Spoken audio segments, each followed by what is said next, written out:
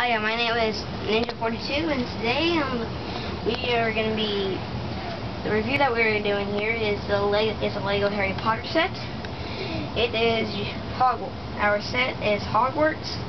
It is ages 7 to 14. It is set 4867, and it has 466 pieces. It comes with 7 minifigures. This is our first Professor Sprout. Not our first Harry Potter. We've seen him a lot of times. This only version you can.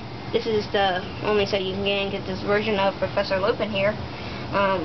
Gregory Goyle, I believe this is his first time. I'm not sure. We have Neville Longbottom, I believe his first time being with flesh color. Then we had the Dementor, pretty cool minifigure there. Then we have Lucius Malfoy. We have seen him before in other sets. So let's get to the Hogwarts set here. And first of all, I'm going to start off with the minifigures. Now, our first minifigure here is our Lucius Malfoy. Now he has the black wand. Got some nice printing on him. He does have a double-sided face. He's a Death Eater, as you can see there. That's the hood. There. I believe he does have no back printing there. Well, this is a 2011 set, so there's really no back printing on some of these minifigures. Our next one is Neville Longbottom here. You got the brown wand, the sweater. He has the sweater here. He does have some nice back printing there. He does have a double-sided face with him with his buck teeth out. And now Harry Potter. He comes with the broom here and his wand, and he's in his school clothes. And he does have a double-sided face. Got the serious face and that face. And then here is our,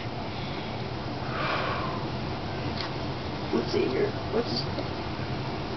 I always forget his name. I don't know what his name is, but here he is. You can see that he's a Slytherin guy there with the black wand. That's a nice little hairpiece there, rare piece now. It's not rare, now a rare piece. You have Professor Lupin here. First set you can ever get this version of him in. Here does not have a double-sided face. He does have a little back printing, really. And has the brown wand here. Here's our Professor Sprout. First time we've ever gotten her. She has the brown wand here. Nice little details on her dress right there. Nice torso printing. She does have back printing there. Nice little witch's hat. Look at that witch's hat right there. And here's our Dementor. Neat little piece. I love the headpiece here. That's pretty neat. Here's what's under his cloak. There, just a skeleton body. There, you can see. It's a nice little thing to make the illusion that he's flying. So now onto the actual set here. There's a little feature I want to show you at the end, but yeah, I'm going to show you that at the end. This is just this has nice little details on it. I love the sand green up here, all around here. I love that. That's a nice little touch. Got some details here and there. Got the windows here. Now onto the inside. Up here is where I believe where they make leaf tea. I'm not sure really, but I think they do. I'm not really sure though. I believe this. I think this room is the room of requirement. I'm not sure really. I think so. And then here you have the 2 bunk beds. You can fit too many figures on there. Really neat. And down here we have the little dungeon with a snake in there. It's pretty neat. And up here, I'm not sure if this is the room requirement or this one. I'm not sure really. And then here we, with the mirror here,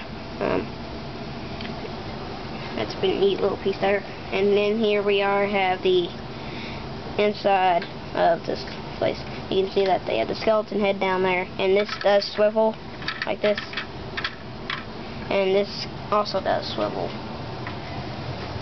They got some nice little things back there. I'm guessing potions and medicine. I'm not really sure. Really, and down here it's just, this is just an empty room. Pretty neat. So you can fit at least 2 or 3 minifigures in there. I love these little stickers right here. Nice little thing. Nice little touch there. That is also a sticker, and that is also a sticker. I love the globe here. That's just a neat little piece there. I'll show you what makes it inside of it. Got a little burglar hat in there with a blue head. I'm going to put that back on there. It's not really the easiest piece to put on there. Really, not the easiest piece. I love that little touch.